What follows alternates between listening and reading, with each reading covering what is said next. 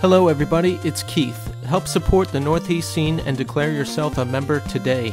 Subscribe to us on Apple Podcasts or your podcast medium of choice. Rate us and leave a review. Every little bit helps. Subscribe to our YouTube channel. It has every podcast episode plus other exclusive content. Like and leave a comment. Follow us on Instagram and Twitter at TheNEScene. Also, continue to write us at northeastscene@gmail.com. We want to share your experiences as well. And now, here's the show. You know what they want? Obedient workers. 'Cause they own this fucking place. It's a big club. And you ain't in it. All day long, beating you over the head in their media, telling you what to believe, what to think, and what to buy. The game is rigged, and nobody seems to notice. Nobody seems to care. It's called the American dream, 'cause you have to be asleep to believe it.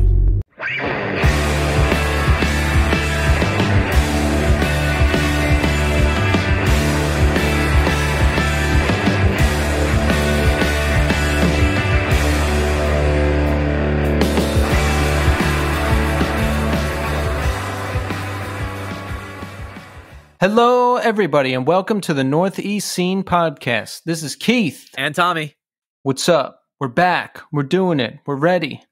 So how's it going, Tommy? What's up with you? Not much. I got my flu shot today. Now, let me ask you a question. Yeah. Have you gotten the flu before and that's why you get the flu shot, or do you just get it? No, I just get it as a preventative thing. Because my immune system stinks because not having my spoon. Oh, right. Yeah, they make sure I get it because I've gotten the flu. I think I've only gotten it twice in my entire life. But each time I've gotten it, I've gotten really, really sick for an extended period of time. So like when I got the flu last time, it was like, I want to say it was over a week. It was like 8 or 9 days. And I got really, really, really sick. It was in college and I actually had to go to the hospital because I got so dehydrated from, because, the things that go with flu, like vomiting and diarrhea and you can't keep food down and stuff like that. So I ended up having to go to the hospital and get an IV. Wow. Yeah, see, I don't get the flu ever. Any time I got sick was just as a result of something I was putting into my body. But I don't get the flu at all. And I hear when you get the flu shot, you don't feel good for a day or something like that. So I just don't get it. Yeah, I actually am kind of waiting on. I got it at 2:30 this afternoon. So probably like right around when I go to bed tonight, I'm going to start to feel my reaction is usually fairly it's normal and it's like something I can respond to pretty quickly, but it's like, just Tylenol. I usually spike a little bit of a fever and I feel like achy and tired, but nothing that's why I get it. Usually I try to get it in the afternoon so that I can just kind of sleep it off overnight. That's good. That's good. Yeah. You know what? I got to go to St. Cloud, Minnesota next week. Oh shit. This is going to be my first flight of the year, and I really don't want to do it. I don't blame you. I had a hard enough time going to get my flu shot today. When I was like in there, I was like, I made sure they did it at my school. So like CVS does the clinic thing at my school. So like you don't have to like go anywhere to do it. So I just went to my school. I had a meeting real quick at school. And then I went downstairs and I got there 15 minutes early and she was setting up and I was like, hey, I'm here for the flu shot. So she literally, I filled out my paperwork and I got my flu shot before the clinic even was supposed to start. It was like 1:55. It was supposed to start at 2. I was walking out the door. I was like, all right. I saw people walking up. They're like, hey, is it ready? I'm like, yeah, I'm done. Bye. I like the idea of going somewhere and just getting casually injected with a needle. Yeah. Well, You see what I did there? Yeah, I got that. That took me a split second. Well, I have to go to St. Cloud, Minnesota. I don't want to go. It's for an on-site assignment for work. Is it a law firm? No. This is a financial institution, so this is going to be a go in and fix type of deal. Gotcha. I'm like Mr. Wolf from Pulp Fiction, but for offices sometimes. You go in and make the logistics work. Oh, yes. Yes. And so I'll be doing that. And, I got to do it. I don't want to be I don't want to say like, no, I'm not doing that, because they've laid a lot of people off and I don't want to be one of them. Yeah, that's a horrible prospect. And if it comes down to me and one other guy who's willing to go and I'm not, who are they going to pick? I want to be the go-to guy. There you go. So, folks, we're going to be talking to Kenny Vasoli of Vacationer and the Starting Line tonight. That's exciting, right? Yeah, and it's so funny. We actually it's one of the things that the Starting Line is literally from our area. I don't think I really ever. I knew who Kenny was, but I've never had any interaction with him. I've literally never spoken to him. Yeah, and it just shows how expansive our scene is and how many people there were. And I wasn't really aware of that band at all until they had the single. So I was aware of them as Sunday Drive. I remember seeing them Sunday Drive on shows. But honestly, goes back to that hardcore elitism and not like, but it's like that's like a pop punk show. I'm not going to that shit. And it really, I think a lot of it came down to me being a snobby little brat kid and not wanting to go because there was no heavy bands. Yeah, that was my deal. And then later I got into Saves the Day and Newfound Glory. That was about as far as I ventured into the pop punk arena. There is some pop punk I'd like. Oh, Blink, of course. They're the kings of it. Blink 182. Did you ever get into them? No. You know what? I liked the songs that were on the radio. I thought those were, and I always thought their videos were funny. They always had good, funny videos, but I never. The 3-album run of Enema of the State, Take Off Your Pants and Jacket, and Self-Titled are the tops. That's that's the Led Zeppelin 1, 2, and 3 of pop punk right there. They did. There's a really great song of theirs that I didn't. I don't know if it was ever on the radio, but I remember somebody playing it. I was at somebody's house and they played it. I think it's called "Going Off to College." It is. Yeah, it's a really, really good song. It's a really great song, and I just remember hearing it being like, "Oh, is this Blink 182?" Because they have that. They could, they sound like them. Like they're, regardless of whatever album it is, it sounds like Blink 182. But I was like, "Oh, this is a really good song." Yeah. I stopped keeping track of them after the Self-Titled. That's when they broke up and got back together. And I don't know. I think the two guys were recording their parts separately, and it's a whole bunch of stuff. But that 3-album run, perfect. Oh yeah, and one dude's like a total crazy person now, right? The one guy's like in Aliens or something. Now that is up for debate because. He's doing a lot of work to expose UFOs, and the Navy or NASA or NSA or one of those released those UFO videos. Oh, get out, really? Yeah, and I think he said we knew about this, and I don't know. I don't know what's true and what's not. I don't know if aliens exist. There is actually a Blink 182 song called "Aliens Exist." Oh, it's a good one, but I don't know. Where are they? I'll believe it when I see it. Yeah, I'm one of those people of I need something tangible. I need some proof. A lot of it seems very circumstantial. It's like, well, take a look at this. How could this have done? It's all like the same thing. I don't want to get in, but it's always like the same thing. When somebody brings up 9/11, I'm like, how much do you know about how jet fuel burns? What the fuck are you talking about? And it's always somebody that's a fucking complete idiot that starts to talk to me about it, and I'm like, really? You're a physicist? You're an engineer? you're a structural engineer? You know how this shit works? Get the fuck out of here! You're some fucking person that read something on the internet or watched a YouTube video. Stop. Yeah, I'll admit I was a 9/11 conspiracy guy for a weekend because I stayed up all weekend getting high and drunk, and I went down a YouTube wormhole, and I thought it would be provocative to talk about at a party, so I just got into it. But thank God it didn't become a lasting thing. Yeah, how do you know how a building is going to react to a plane flying into it? And not just a plane, a jumbo jet.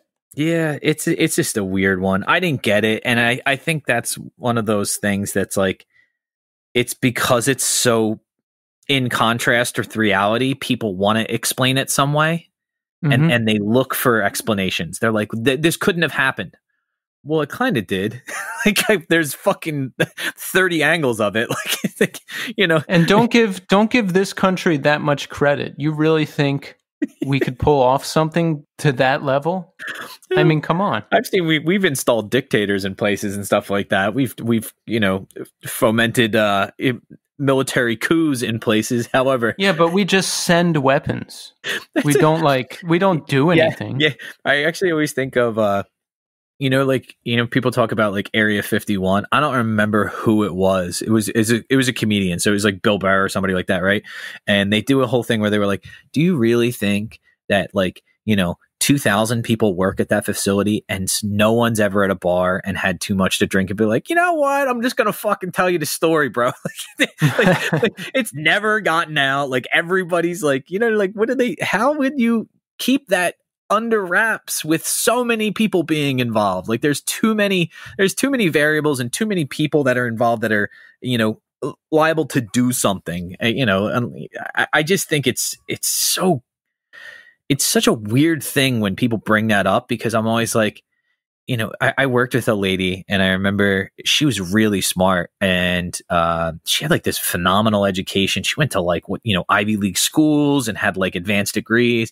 And then the one day she started talking to me about the Illuminati and I was like, all right, I got it. Like, I don't want to. And she's like, they were into satanic worship. I'm like, fuck, man. Like, I don't know. Satan's pretty rad. Like Slayer's into Satan. I don't know, dude. Like really, I just, you immediately just go, I go into retreat mode when someone starts talking to me about something like that, because I know what they really want me to say is, you're right. You're right. Yeah, or tell me more. And I'll just be like, oh, that's nice, and just shut it down. Yeah. What's that one experiment, that military experiment that crazy people bring up? The one from back in the day? MK Ultra? Yeah. Whenever someone mentions that, I'm out, because it's like always going to be followed by something crazy. Yeah, man, they were dosing people with LSD. Uh-huh.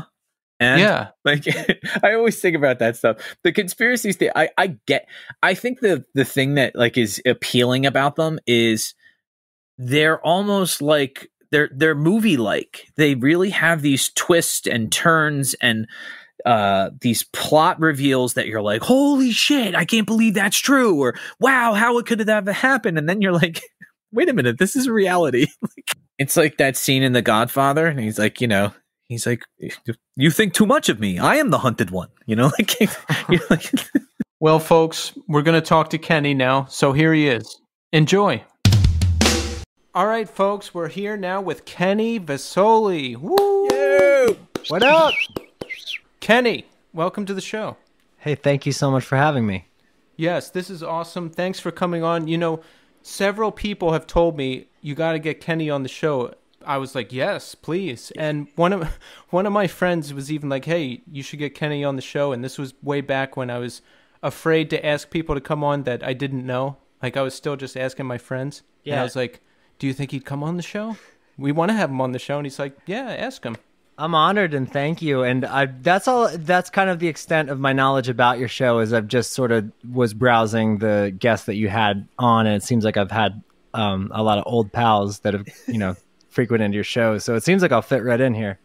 Oh, absolutely. And Kenny, this is why we started this show, because as you know, we come from such a rich music scene. The amount of bands, the amount of people, the amount of great music that has come out of that area is just insane. Yeah, I totally agree with you about the level of talent that coincidentally, or maybe just environmentally happened around this area. It's cool, and it's pretty amazing to see the accomplishments of the same people that I played shows with at the skate park. Yeah. So let's take it back a little bit. Where did you grow up? So I grew up in Hatboro, Horsham, Pennsylvania. And what's funny is I'm from Bucks County. I have no idea where that is. I've only heard of it once. So it's just right across County Line Road into Montgomery County. So it's not far from Lansdale, not far from Doylestown, not far from Willow Grove. so it's pretty much like a central like turnpike stop. It's just kind of one of these smaller towns that just mixes in with like Upper Moreland and like Southampton and Warminster are also very close, which are in Bucks County. So it's like I've hung out with all the Bucks County kids. So tell us about growing up. What was your intro to music? Did you come from a musical family? Have you always been interested in music? I came from a family that always appreciated music, and my dad was kind of, an appreciator and like concert goer, and would, kept up with Dylan and the Stones and all that stuff. Loved like Clapton and Creedence and Van Morrison and all that stuff. So I was like dished a heavy diet of that stuff on like car trips and stuff like that. So I was like, I could appreciate a good song from an early age because I think he had really good and still does have really good taste in music. And then my mom also, like had her collection that, she was listening to like Fine Young Cannibals and was that the band or 10,000 Maniacs? Yes. And like stuff like that. And even like Emmylou Harris, they both had like really good taste and was stuff that like even now I can kind of root through their old CD collection and really appreciate a lot of it.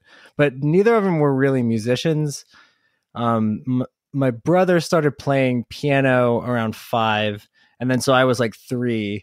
And then by the time I was 5, I was like just sick of like waiting in the car, just like hanging out up front while my brother was taking lessons. And I just would just sit in there and then take lessons after him eventually.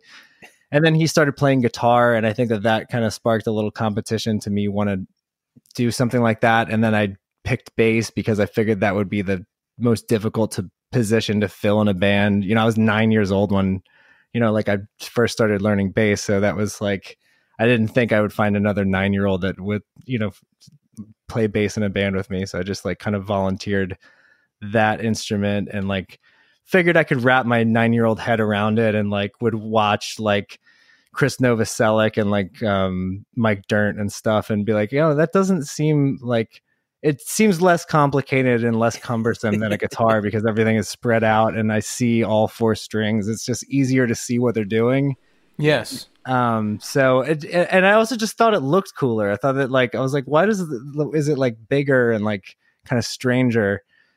So bass always like fascinated me. And then once I started taking lessons and had this guy, when I would bring in like Real Big Fish songs for him to like show me how to play and then I would like quickly realize that like, oh yeah, the guitar line has fucking nothing to do with what I'm going to learn. It's like this other thing that I never even noticed before. Right. This other thing that walks all over the goddamn place and in like crazy rhythms and stuff. So I was like, oh man, this is like, okay. Like, I just had to recalibrate my brain, but I had a cool enough guy teaching me that I was really like fascinated with it and took to it right away. And, by the time I was like 11 or 12, I was just like in like a bunch of bands.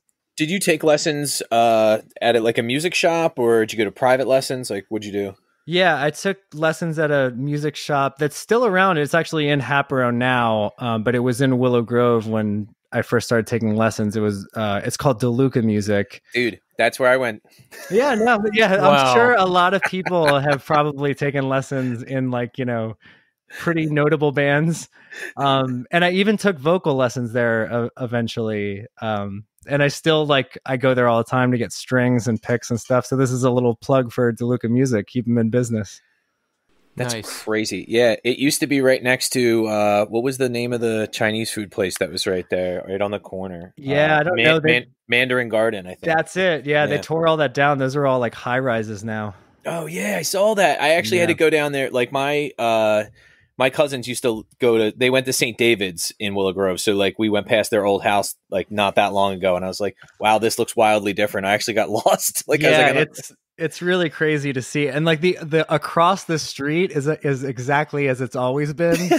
So it's like you can really like, at least you can see a little bit of the history. It's not totally wiped out. The only thing that I got my bearings from was like, okay, so there's the train tracks. I got that. Like, yeah, Burger King's still there. Yes. But Bakery is still there. Tommy, did you take bass lessons or did you just learn? No? I took guitar lessons at DeLuca for I think I went for 3 lessons. The guy's name was Lou. Yeah, my brother took lessons from Lou. Yeah, so he was really nice. He was a shorter guy, super long hair. Yep. And I remember when I went in for guitar lessons, I wanted to learn Metallica songs. And I remember after like the second lesson, I was like, I want to learn this song. And he was like, okay. And he literally walked up to the front of the store and got the book and brought it back. And I was like, wait, what is right. And that's when you just took the book and you were done, I was right? like, I'm done. I think I just went out to the car and I was like, I told my mom, I was like, I need $25. She's like, why? I'm like, I don't think I need to take these lessons anymore. He taught me out of this book and I learned how to read the notes. And she's like, you learned how to read music? I'm like, no, but I'll show it to you when I get in the car. And she, like, as soon as she saw it, she was like, wait, is this everything you want to learn? I'm like, yes, this is it. Like, so I stopped going. Oh.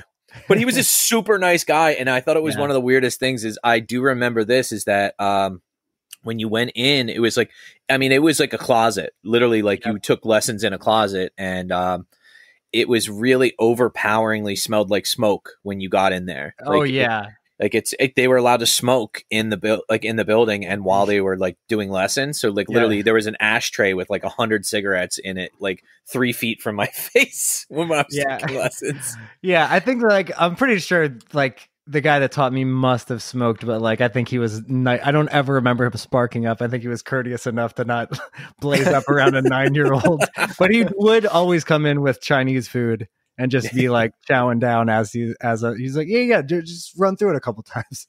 Yeah, so I chose bass at first too because I figured that would be the easiest. You know, I always look for the easy way out first. Yeah, and then finally someone taught me how to read basic tablature for guitar, and I was like, okay, I can do this. So that's kind of how I made the jump to that. The rest of the discussion is just going to be us asking you names of people if you know them or not. Okay, I'm going to do awful at this. No. You found my true Achilles heel. You know what was funny is Kenny, like when I just doing like some like preliminary stuff, I was looking through like, I was like, all right, let me search up starting line stuff. And it was like, hey, the band's from Churchville. And I was like, I grew up in Churchville. How the fuck do I not know any of these dudes? Like, I don't know any of these. Yeah, it's strange. It's strange because we all went to a lot of the same shows together. We lived in the same area, but I don't think I ever met you. Like, it's wild. Yeah. So I was much younger than the other guys in the band that would be, become starting line. And Matt was the only one that lived in Churchville. He went to Council Rock and he was 20 by the time I met him and I was 14. So just entering high school and he was like in his first or second year of college. Mm-hmm. And so like I kind of became friends with a lot of these Bucks County dudes that were in bands around like his age and like, a few years older or younger. So I was like hanging out with like the guys from like, Chrissy and like Metroplex who were like, kind of like going into their 30s even at that point. I remember even I was at like one of my first parties that I was allowed to go to. Like I was, I must have been like 15, something like that. And it was a Christmas Eve party. These like Jack from Chrissy would throw these like pretty epic Christmas Eve parties. And this time we implemented the rule to like everyone was wearing suits. And then I remember like Mike from Starting Line being like, yo, that's the singer of the Dead Milkman over there. It's just like, and he's just like, 3 sheets to the wind, like on the couch. I was like, oh my God, like what did my life like become all of a sudden? It was like so crazy. So you got started playing in bands early. How old were you? Well, I guess like it was really loose at first. Like I, as soon as I started like taking lessons to play bass, I was like, okay, yeah, like me and my friend like that had a drum set. I'm like, okay, we're a band now. And like, like maybe Phil can play guitar. I heard Phil has a guitar. And then like, but Phil, like, I don't think ever practiced with us, but I would still be like, yeah, we're a band. And then that band, Smash Adams was like my middle school and like, beginning of high school band. I played with, this guy, Chris Gonzalez from like really early age to like, like 10 years old until I was like 14, pretty much until I met the Starting Line guys. And, I was in various bands like throughout middle school and high school, like playing like everything from ska bands to like I was in basically like a rap metal band. Oh, really? Yeah, like I would just do anything. You know, these people would just be like, "Yo, will you sing for our band?" And I'll be like, "Yeah, I'll do it." Like I think I was in like 4 bands at one point just because I wanted to play music Oh, as wait. much as possible. I just thought of this. This is such an old connection, but do you remember a band? So you're from that Happer Horsham kind of area. They used to play in there all the time. Do you remember a band called Surge? Yep. Yeah, that was like I think maybe one of the first local bands I ever saw was Surge. We had Pat Troxel on, and Pat and I were talking about it, and he was like, "Yeah, dude, those guys from Surge tried to beat me up one time. I remember I started a fight with them. I was like, hilarious." I just remember seeing them at the skate park and being like, "Wow, these dudes are way older than everybody here." Like, it's a very strange kind of scene, and they sounded like I don't even like new metal, like Korn. Yeah, they were like Korn, yeah. Yeah. And I was like super into Korn too when I found out about Surge. So I was not too cool to listen to Surge. I thought they were the shit.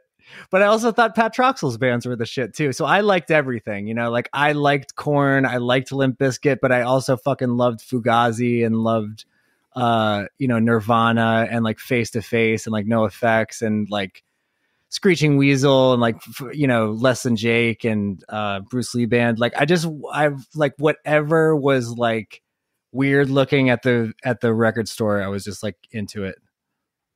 That's good. I think it's good to have eclectic taste that young, because when I was younger, I had my head up my ass and I would just stick with one thing. You know what I mean? Like I only listen to hardcore that sounds like this, or I only listen to emo bands that sound like this, and it's like one thing to the next. Yeah, I was not a purist at all. Like, but the I did love like pop punk the most, but pop punk was like a real like fringe kind of thing where it wasn't like there was not an abundance of bands to pick from. Like I found Face to Face and I was like, oh, this is like the closest to like the kind of music that kind of speaks to me and is also the kind of band that I want to be in. So I just like any kind of creative endeavor that I would be at like the forefront of, I just wanted it to sound like Face to Face. Right. And yeah, it wasn't really on my radar, but then Blink released Enema of the State in 98 or 99, I think. And that kind of changed things. Yeah. I was like, this is really cool. And it was a unifying album. Like I remember being in a car with Colin Frangisetto and Mike Shaw, and we were all listening to it. And I was like, oh, this is unexpected, but this is really good. Yeah. Yeah. I mean, I always loved Blink. Like I went to go see Blink at the Electric Factory when they were like still touring off a Dude Ranch. Right. And I don't think that we like knew, because there wasn't like really like much of an internet at that point. So no one really like knew that they had gotten a new drummer. But then like I saw like Travis setting up his kit at this show and I'm like, oh, that guy, like, look at that guy.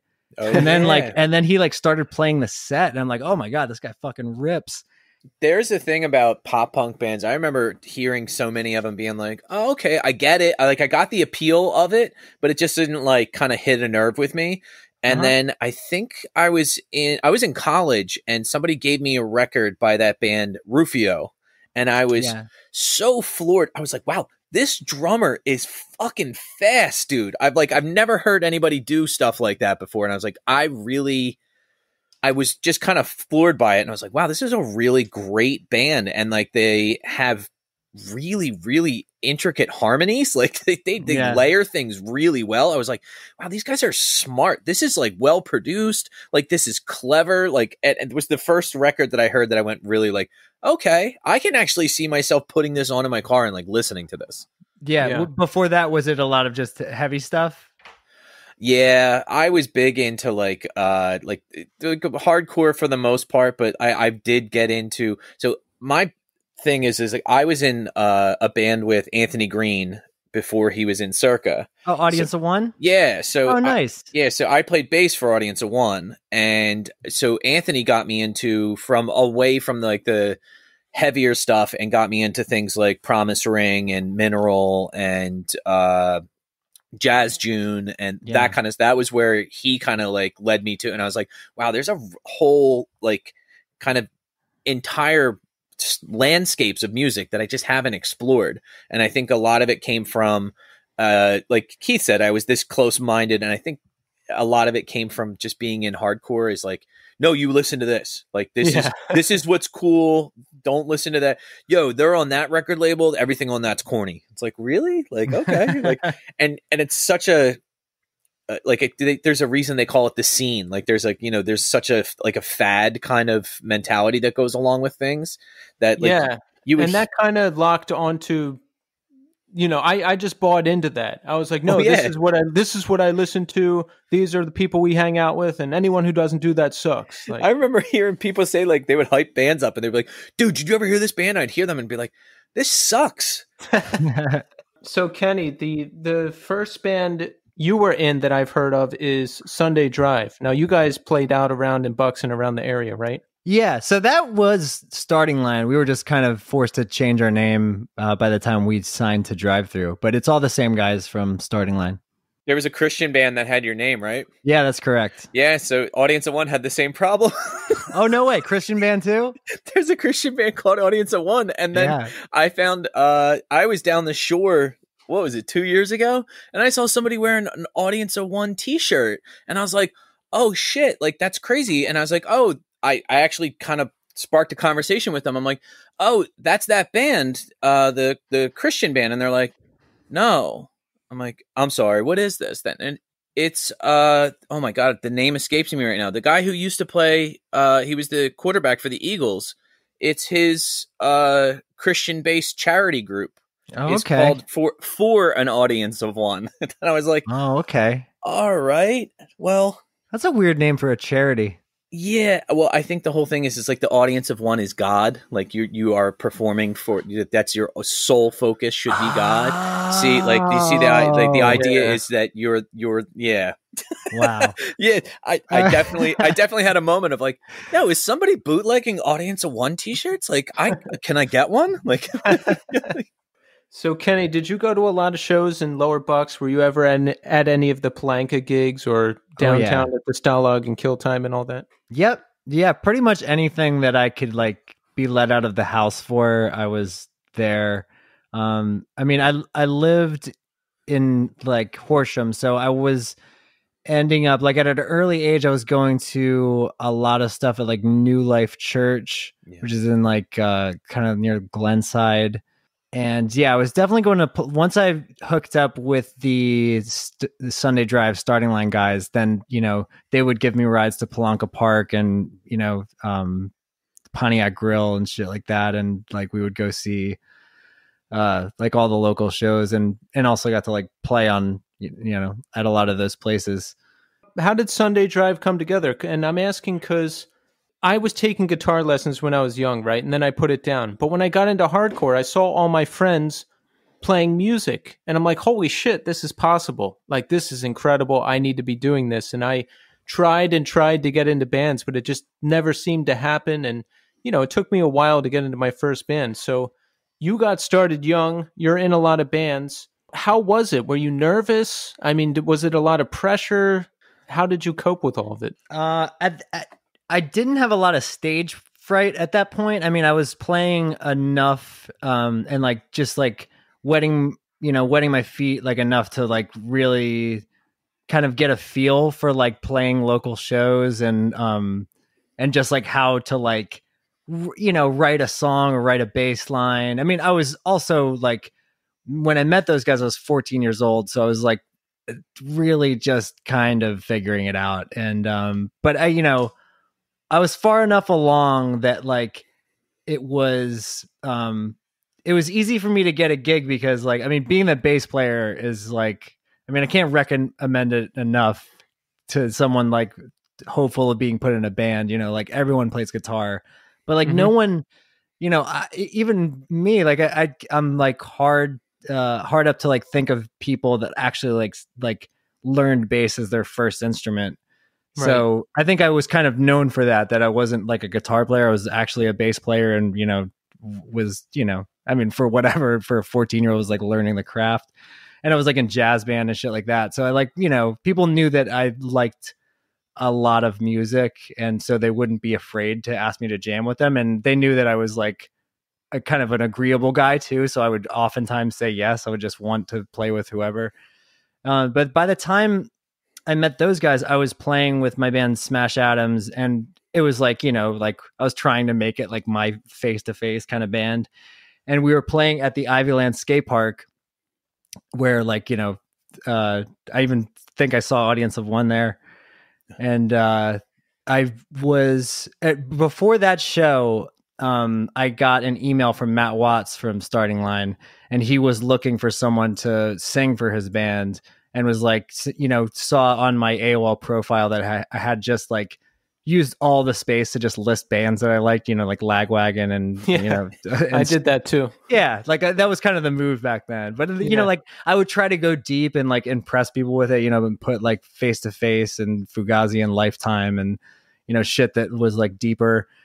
So I guess that got his attention, and he, like was corresponding with me, and I told him that my band was playing at Ivyland that weekend, and he was like, "Oh, that's like right by me. So I'll go, we'll just meet up there and I'll come check out your band." Mm-hmm. And that was that. Like we met up and, like exchanged numbers. And then like a week or two later, he like picked me up and drove me to his parents' house. Like, and then we jammed at like what was like the first kind of incarnation of Starting Line. It like, went through like one little member like switch out after that first practice, and then it was pretty much locked in. How was it in the beginning? Did you notice you were getting like a good reaction from people? It was like any other band, like for the first string of shows, and even like the first few tours, like it's just like we're a new band. At least with the sound, I felt like, this is finally kind of like I'm like batting. I don't know, like where I should be as far as like, I don't know, people that were like taking the music seriously and also just had like similar influences. It was just like, it was hard to find these kind of people that would be into this music. Like, I think I was the only one in my school who even knew who Face to Face was. So like meeting people that were like old enough to like understand and appreciate, and then also expose me to bands like Jimmy Eat World and Get Up Kids and shit like that.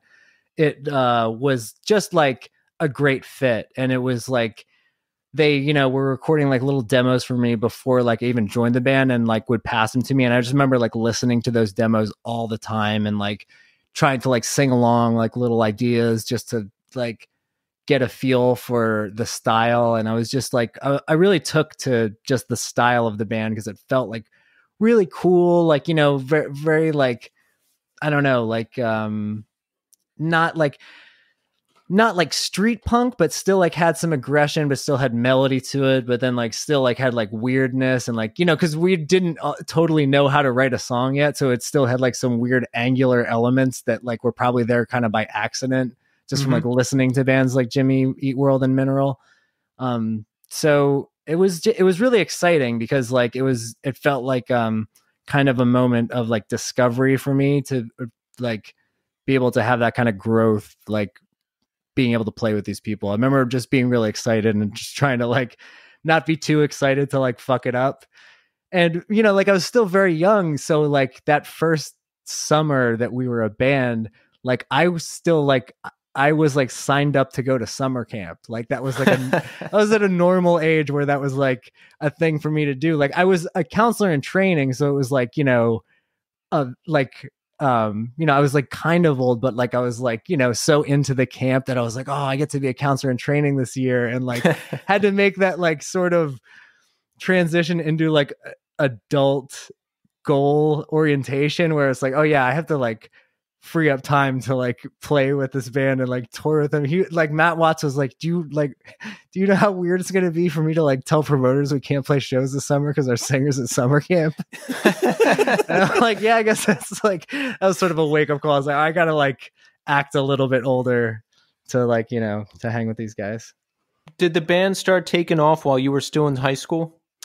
Yes. And we were kind of met with the contract to sign with Drive Thru when I was still in high school. So that was like a little bit of a navigation. I was like trying to see what my options were. I just went to my guidance counselor and just like asked her if I could like what like homeschool or do like what I could do so I could like go on tour and not have to go to high school. And she was like, well, you know, you can't homeschool at this point because like the school system like doesn't honor like, you know, they don't transfer the credits or whatever it is. So, but she was like, listen, like you're in your sophomore, I was either in my sophomore or my junior year. And she was like, you have like this many credits. You need like just a few more basically to graduate. So like you don't have to go to your senior year if you start going to like night school community college classes right now, and you'll earn enough credits by this summer, like in the middle of the summer, to be done with it. Wow. And I'm like, what do you mean, like done with high school? She's like, yeah. I'm like, oh yeah, I'll do that. I'm like, why doesn't everybody do this? And she was like, well, some people do, but like a lot of people just like, you know, going, you know, spreading out their senior year and going to prom and having the experience. I'm like, oh, crazy. I'm like, yeah, give me that. Give me all of that. There was like one other girl that was at the community college doing the same thing. And we would like see each other in like the breaks. And we'd be like, this is great, right? And they're like, I know. It was, yeah. So then, I like got my diploma in the mail. I think my mom even picked up my diploma when I was on tour, like already. Like that's how little of a shit I gave about like graduating. I was just like, so happy to be done. That's incredible to hear, because it makes me realize just how out of it I was when I was younger. I mean, you're making plans to graduate early and talking to guidance counselors and going to night school. I don't know what the hell I was doing. I would show up late and sleep through most of the day, and I almost didn't even graduate because I missed so many days my senior year. I just didn't want to go, so I just wouldn't show up. I feel that, man. I fucking hated school. Like I really did not like it. I did not have like a ton of friends there. Like the friends I did have, like, you know, like they were great to me, but like I had trouble like finding, you know, like a place to fit in with it. So like, yeah, the idea of like just getting to go out and just like jump right into like basically a career, like my dream career, it was great. Like I know other people were going to the guidance counselor to like, you know, send away applications to colleges and try to like come up with a career path, and to not even have to worry about that guesswork and all that. Like it was great, because I don't think I would have done well with that kind of life, you know? Right. And how did your parents react to all this? Were they supportive? They were like, that was their only thing. Like that was my dad's thing, was like they both knew that like there was kind of something special happening with this band, and we seemed to be getting a lot of opportunities, you know, presenting themselves. So like I think they had, you know, like it was on their radar that like, you know, special things were happening. And then when I was coming home from track practice one day, and I got the phone call that we were, you know, getting a contract offer for Drive-Thru. And then so I told my parents that night, and my dad's reaction was like, well, you just have to finish high school.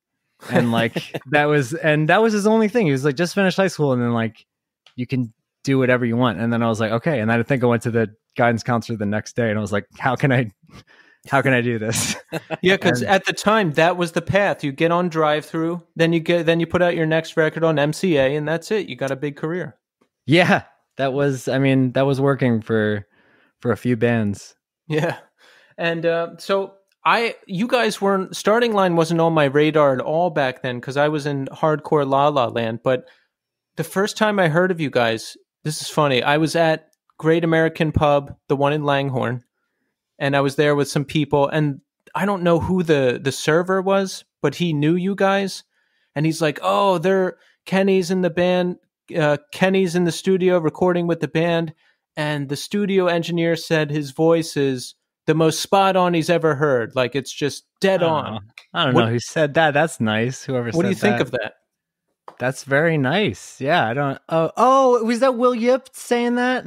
I have no idea. Oh, that's it was probably around like 99, 2000. Oh, okay. So this was like a long time ago. Yeah. I think that's very nice. I don't know who the hell said that, but like anyone Tommy Tremble? No, it was some guy I didn't know. I wish I could remember who it was. But also, he said that you guys got that record contract, and so you all bought new cars. Is that true? I don't think I bought a car until like 2000 5-ish. I think that's the first time that I bought a car. But the other guys, I'm sure got themselves a new lease. I've still never purchased a car.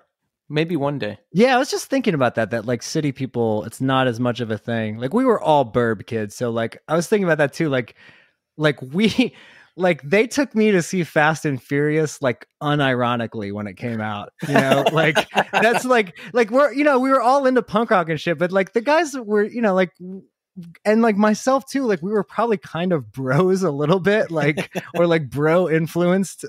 So yeah, like that like vanity of like rims, and I never fucking understood rims, and I still don't. Like I remember like specifically asking the guys like, so why you like these are really expensive, right? I'm like, yeah. I'm like, but like you can't really see it when the car's moving. Like it just looks like just blurred silver. Like what does this do for you? It's very bizarre, and it's funny that you mentioned that because I don't know. In like 2006, I thought I was like Mr. Downtown Philadelphia. But I was kind of a bro, and we got real mad that this dude called us a bro before, but we were drinking Guinness and listening to hardcore, and I was still eating at chain restaurants. Like that suburb kid is still in me. Totally. I listened to Korn, and I fucking shopped at PacSun, and I was, but like I don't think I was like full on like asshole, like get the fuck out of my way. Like I was, also bullied by that brand of bro. But like, it's the environment that I grew up in. So it's just like, it was that was the culture. There's levels to that though, because like I remember I played lacrosse all the way through. Right. And that's like that's like the most bro sport in the entire world, because it's like not only is it like a prep school type thing, but like it's like there's like a real tough guy mentality that goes along with it. And it's like you would meet these kids and like they would be like, so what kind of music you listen to? And be like, what kind of music do you listen to? Because I don't want to start an argument about this, because if you're like, yo, I'm into Incubus, but like, fuck man, I'm into Incubus too. Like, I'm not starting shit with you. Like, and you know what? I'm not ashamed to admit I like chain restaurants. It's my heritage. I'll fuck with Chili's, Applebee's, Outback Steakhouse. I don't care. That was life. That was nightlife for like an adolescent was going to Denny's and going to IHOP, and just getting a coffee and like just milking it all night. So that was suburb life. Exactly. It has a time and place. And look, I travel for work. Sometimes you're in the Midwest, and that's all there is. Yeah. What do you get when you go to Chili's, Keith? Like, do you get like chicken fingers and stuff?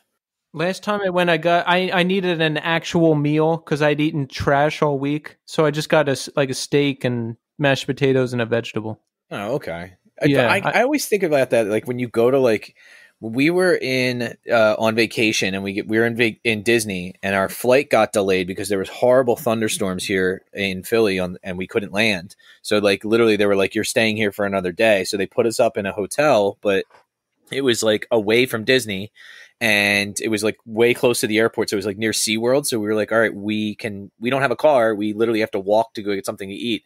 So we went to TGI Fridays, and I was like, I'm going to get, I don't know, like it's TGI, like a hamburger or a quesadilla or chicken fingers or something like that. My mom is like looking at, she goes, I think I'll have the sea bass. I'm like, fucking mom, no. Like we're in the middle. I was like, there's like actual like seafood restaurants around. If you want sea bass, we can go get like sea bass. And she's like, no, I don't want to have to get an Uber and all this. And I was like, oh my word. I was like, please don't order that. It's been frozen for fucking 6 months. Like, you gotta match the venue you're at. If you're at Chili's, you get a burger. Yes. Or like a, you don't get fish at a diner. You gotta match where you're at. It's true. You gotta read the room. Exactly. So starting line is getting fired up. What was Say It Like You Mean It, the drive-through debut? No, we put out an EP on drive-through. The We the People? No, it was an EP called. It's got a tricycle on the cover. It's called With Hopes of Starting Over. That's the one. It's got a long name. Yes, and that was like, that was our first release on drive-through, and then I think even. Yeah, I guess we were still on drive-through when we did Say It Like You Mean It. That like it kind of transitioned to MCA. I think by the time it came out, so we were just kind of there very quickly. So we get put in that like lumped in with them, you know, because it was like such a like formative time for us. But it was a really kind of only a year or two that we were even signed to them. Oh, really? Yeah. So you put out the EP. Are things firing up pretty quickly? Do you notice the tours getting bigger and the shows getting better? Yes. So our first tour ever was with the RX Bandits, and they took us like on our first full US, and that was the shit, man. Like, and that's still like, I'm just so glad that that was my first tour, because even still, that band is, I think, one of my favorite bands, and I think just such a great role model to be on tour with. Like, for as a 16-year-old at that point, like to like see this band that was so serious about what they were doing, and like also just like so in control of their creative vision. Like it blew me away, and like I did not see that coming. I kind of just thought that they were like the ska band on the label, and they fucking like just shattered every like notion that I had about them. And like you could see it from that point too. They like, they made the Resignation after that, and like really just started this like super progressive musical career. And like it was awesome. And like even just like the ins and outs of just how to act while you're on tour, and how to treat people, and how to like how to like stay at someone's house and like have fun but also be like gracious. Like it was fucking awesome, and they also just like let me ride in the van and like showed me Black Sabbath, and just like like it was just could not have been cooler to a kid like me. So what was it like being 16 years old on a tour like that? I mean, it had to be overwhelming. When I was 16, I was super, super ignorant to the world. I hadn't really started drinking yet. I hadn't done any drugs, really. I was just, so I might have been okay at 16, actually. But how was it for you? Was there temptation? Was there difficulty? Or were you just kind of caught up in it all? Yeah, I mean, like, I was just kind of having fun with it. Like, I was like a very excitable, just like super happy, like just like smiling kid. So like I was just like super stoked all the time, and like just like kind of like wide-eyed with wonder about the whole thing. Like I was supposed to be like getting ready for my senior year of high school, and I was like traveling the world like in a van, like smoking bowls with the RX Bandits, like listening to like Hella and fucking Mates Estate and and Black Sabbath, and like it was just awesome. And like also like my new like best friends, like we were signed, like people liked our band. Like I was seeing like Grand Rapids, Michigan. Like I was just like, what the fuck? Like I had never seen anything before. So like, right. It was probably a lot of culture shock, and, like, I hope, like I tried to, like navigate that and handle it like the best way that I could. But, I was a fucking kid, and like, I'm sure like at some points I was making fun of things that I shouldn't be making fun of and whatever. But like, that's something that you have to like go through and like, learn your lessons. And the next time you come back, just like act better and fucking, like you get the experience of doing it. But I think that that experience of being put in like real life scenarios so like quickly in life, I feel like it did a lot for my character. And I'd like to think that it's in a positive way. It gave me a lot of life experience that I couldn't have gained otherwise. I'm with you on that because, when I lived in Levittown, I was Levittown. I only thought one way. I emulated the people that were around me. But getting out, being on a couple national tours with my friend's band, living in a couple different cities, you get perspective. You meet a lot of different types of people. And man, I just think that's the way to go. Absolutely. So I went back and listened to Say It Like You Mean It. And this album is just what you described. There's an edge to it. There's beautiful melody. I get very warm feelings from listening to it. And I don't know if it's just because it's such a popular song or what, but the best of me is I am so happy listening to it. I listened to it like 50 times. It's incredible. It has over 25 million plays on Spotify, or for Tommy, over 8 million plays on YouTube. Bro, YouTube is so good. It has so much stuff. YouTube is such a good website, guys. Thank you, Kenny. This episode is brought to you by YouTube. Yeah, look, and it's the funny thing is like I use it all the time to go back and watch stuff of like, especially because like things on Spotify that you can't find, like live performances of bands, and I'm like, all right, I want to see this performed live, and it's like, oh shit, like there's like 30 performances on here. Like one of the ones that I got super into probably when I was in like 8th or 9th grade, I bought Afghan Wigs Black Love, and hell yeah. one of the songs on there is my favorite song of theirs of all time. It's called Faded, and somebody put like a 7-minute version from them. I think it was in England, and it's just Greg Dooley just being a dick on stage for like the first 2 minutes. He's like calling people out in the crowd. Like it's really a great, and I was like, see, this is why YouTube is amazing. Like, well, it is. And I'm on it a lot, but my beef is with brand new stuff. It's usually not on YouTube right away because of licensing. So I want Tommy to be on Spotify. So if I discover a new band, I can send him the track and be like, yo, we got to get these guys on the show. So Kenny, he gets mad because I'm super cheap and I won't pay for Spotify Premium. That too. I'm super but cheap. Isn't there's a Spotify free though, so you can. Yeah, we got to listen to ads and stuff. I don't do that. That's true. Do you have the free Spotify, Tommy? No, I got rid of it. Oh, you see the difficulty he causes me, Kenny? Sure. Well, anyway, best of me. When you guys wrote that, did you know you had a hit on your hands right away? You had to have. No, I mean, like, I don't even know that was, I mean, like, I know that we thought it was a solid song and we were like, okay, that like, when we were writing those songs, it was like, we got to get songs together for a full length. Like we knew we were doing a record with Trombino, and then we had that one and it was just kind of like, yeah, that one's done. Like, and now here's another one. Like, I'm sure that there was, I don't know. I never remember specifically like writing it and being like Eureka or anything like that. It just felt like, yeah, that's a good one. Let's keep that one in there. So let's talk about that time, you know, that we were touring on that album. The song is out. It's a hit. How big were things? Because I was living in a bubble in Bucks County. Like, how big were the shows? I mean, could you like walk out on the street and people knew who you were? No, I mean, like I would get like recognized at the mall every once in a while, but that was like that's kind of it.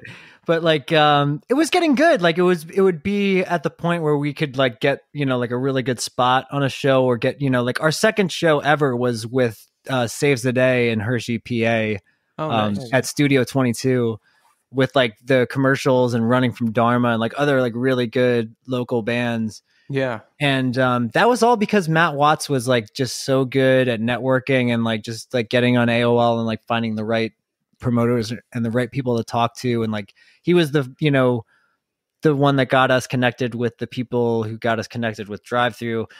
And yeah, like, I mean, so when once we put out that EP on Drive-Thru, I think that was kind of like that really got things like solidified like around here. When we first started playing, before we were signed to Drive-Thru, when we were still like kind of just getting like a little bit of hype going, we were really having an easier time in New Jersey playing shows.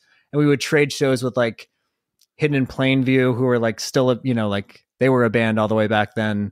And, you know, like Folly and Face First, and like for whatever reason, like even though it was like still like a hardcore scene in Jersey, there was like, for whatever, maybe it was like the Saves the Day thing, there was just like a little bit more of an opening for bands that sounded like us. Yeah. Yep. Like in Philadelphia, it was a lot of just hardcore bands, or like, you know, kind of Kid Dynamite sounding bands. Yeah. Mm-hmm. And it wasn't like, we weren't quite welcomed with open arms to like the local scene. Right. You know, but like we did get on like 20 Minute Fest and like and some Palunka Park shows and stuff like that. But I remember us oftentimes traveling to Northeast Jersey to play shows. Yeah, that a couple people have said that. Pat Shannon from Allsfield, he put it well. He said there was purity tests for bands. Like, if you didn't meet the criteria, you were out. No, for sure. I mean, like and I was also like, so naive to like the like hardcore scene and stuff like that. Like, I mean, I had gone to like local hardcore shows and stuff like that, but the actual like inner city, like Philadelphia, like hardcore scene was like a little bit dark from like what I had heard. And like, I would just hear these like stories of like, oh yeah, like, like it would be like horror stories of like, oh yeah, like hardcore kids fucking stabbed the Get Up Kids sound guy at the church last weekend. Yeah. And like, I don't even know if that's true, but that was like an urban thing that was like going around. And I'm like, oh God, like there was a riot at a Get Up Kids show at the Kill Time. I don't know exactly what happened. Yeah. But I know that it did happen. Yeah. So like, I always remember being like a little bit like intimidated to kind of like get, be accepted by the Philadelphia scene, because like from an early age, it was just like always evident that like it's a tough like music scene to break into. Yeah. It's like the mafia. Once you're in, they're like, are they going to ask me for a favor next? Like, what's going to go? Are they going to bring a gun in a box to my door and I got to hide it? Totally. And it's like, I loved hardcore music and I still do. Like, I mean, like it just fell under the umbrella of everything. Like I fucking loved local bands. Like if local bands had a sick drummer, guitarist, bass player, singer, like any of that, like I'm into it. And like I would get their shit and like not really like read too much into like, what the message was a lot of the time. But like, I was just like, I just like good bands and I would go to see everything. And then, it would, for whatever reason, it just seemed like we were having an easier time, like fitting in our sound in Jersey. And then by the time like the year 2000 and 2001 rolled around, there was like, the Taking Back Sundays who we could like bring down from Long Island and like play with us in Philly and would like, give us a little bit of cred because they, I don't know, like used to be in fucking Sons of Abraham or whatever. So it's like we by like a few degrees like got a little bit of like clout to be able to play with those kinds of bands. But like I was always just like, oh my God, do I belong here? Was there ever a crazy mismatch show you played, like Taking Back Sunday and Candiria or anything like that? I'm trying to think, like, the weirdest thing, like, I feel like the show that stands out of being like the poorest reception was like, I feel like it was somewhere in the Bay Area and we were on tour with Set Your Goals. And there was like some kind of like semi like hardcore ish kind of show going on. Mm-hmm. But it was a lot of those like Set Your Goal-ish kind of bands that it wasn't even like totally hardcore to me. It was like a little bit of like, I don't know, it sounded like pop punk with breakdowns. But for whatever reason, like kids were like throwing change at us and shit like when we were playing. And I was just like super bummed. I was like, what the fuck? Like, I don't know. Like, I get that like we sound kind of lame to certain people, but I was like, what the fuck? Like, this is just like, it's not even about like being cool. You guys are just like shitty fucking people. Yeah, I don't know if it's just that I'm older and I'm in a different scene now, but it doesn't seem like stuff like that happens as much anymore. Like I wonder if there's a crazy mafia-esque dark underground hardcore scene somewhere still, or if there's crowds that would throw change at a band. It doesn't seem to be a thing anymore. No, and I really have only experienced it that one time, and it's no way indicative of like what like the Bay Area hardcore like scene. I imagine it's like completely stand up like in every other show. It's just like for whatever reason that just show was an anomaly where I think there was just some bad apples there that were just fucking assholes. So it's like everything else like we've played with super hard bands like all the time, and we did fine. Yeah. Like, I think once we kind of, like just wet our beak a little bit in the local scene, like people were pretty warm to us. Like once we actually could start getting booked in Philly, like everything was totally groovy with us. That's good. So you got the debut LP out, things are going, you're getting on good tours, right? Playing good shows.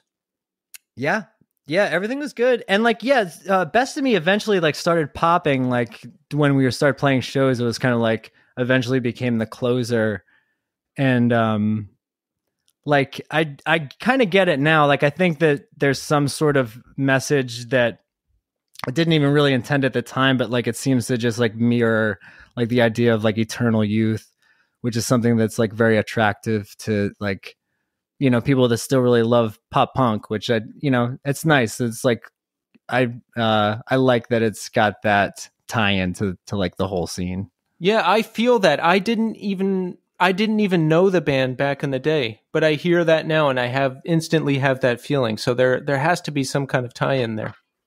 Yeah, it's nice. It was like, I mean, I really just wanted to like fill a page back then. So it's like, I'm just glad that it's, you know, it's held up for people.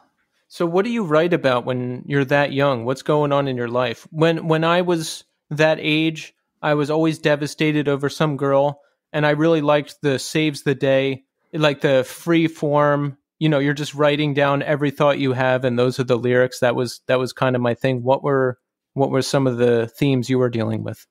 Yeah, a lot of that. A lot of, you know, like that's what's on your mind back then is like when you're that age, you want, you know, you have like love interests and like unrequited crushes and shit like that. So yeah, there's like whoever like was a love interest, I would just kind of like focus several chunks of records back then. But it was like I didn't even have much experience like in that. It was just just trying to like like honestly trying to sound, you know, like my idols and just try to like be writing on the same level as like, you know, the Saves the Day records or like the Promise Ring records. And that was, like I think as far as approach, I've always kind of just tried to write about what's going on with me. I don't really write in character or anything like that. Right. I just try to like have, back then it was a little bit more of just like a train of thought and just like get it down and like, you know, rhyme it and shit like that. And like, I try to have a little bit more purpose these days and like really flesh it out and be a little bit more like succinct about what I'm saying. But back then it was just sort of like, I was just be like, oh, is that a word? Like, am I using that word right? Like, I, you know, like I wasn't like an English whiz or anything like that. So it was just trying to make it like make some sort of sense. Sometimes on this podcast, I'll take a risk and use a word that I think sounds fancy. And then when I'm editing, I realized it's the complete wrong word. Yeah. So then I have to dub in the right word. Yeah. I've had like producers be like, I think you mean this word. And I'm like, okay, yeah, totally. Keith, what was the last one that you were like, you even texted me, you were like, yeah, I called Eddie Van Halen an auteur, and I was like, yeah, that's like a filmmaker. Yeah. That would be so sick if he was. I was like, I don't even remember you saying that. I thought it meant like top artist, like an innovator. You know, if I didn't look that up, I totally would have just like not even bat an eye. Let me ask this about the starting line. A lot of bands and some bands I've talked to, they have major label experiences and they just walk away very dissatisfied with the whole thing. Did you have anything like that? Yeah, but only when MCA became Geffen, then we had a really hard time with them. And that tends to happen, you know, like there's just these like takeovers that happen or what, I don't even know, like the other guys might be able to tell you better than I could, but it was basically like they were, they like transferred ownership and like MCA was just bought by Geffen. And it's just like, you're Geffen now. There is no MCA. Mm-hmm. And I'm like, okay, well, what about that guy that like, you know, we were working on the record with? He's like fired. It's like new people. And this new owner and this guy, Jordan Schur, who's just like, you know, like famously just kind of like failed his way upward. I mean, I don't want to talk too much shit on the guy, but like, I mean, he was not that like great to me or anything. So I don't really have a lot of like, you know, whatever, you know, like I'm sure he's doing fine now. Like I tried to actually looking up his Wikipedia and like, he just kind of, you know, fell off the face of the earth, like after doing like a few other deals. I'm sure he's doing fine, and that's the problem with this country. Yeah, totally. Like he really is like a Trump kind of like character. Like he Yeah. even kind of looks like him. And it's just kind of like has that bullshit all the time where he's just like pumping himself up all the time, is just telling you about all the important shit he's doing. Oh god. And just like, and it's just like a half hour of that shit before you can even begin to talk about like the record you're working on. So like, yeah, I did not get along with this guy. And so it's just like we're all of a sudden like signed to this label that has like a new name and this new guy, and like is trying to just like play us like the Newfound Glory record Catalyst, and like be like, you got to write something like this, like. And I was like, what are we doing here? Like, that's another band that's like on your label. Like, you have that. Like, yeah. How about just let us, like be our band, And I wanted to be like, probably the most experimental that I had like attempted to be in the band at that point. So it just was like two opposing forces like meeting each other.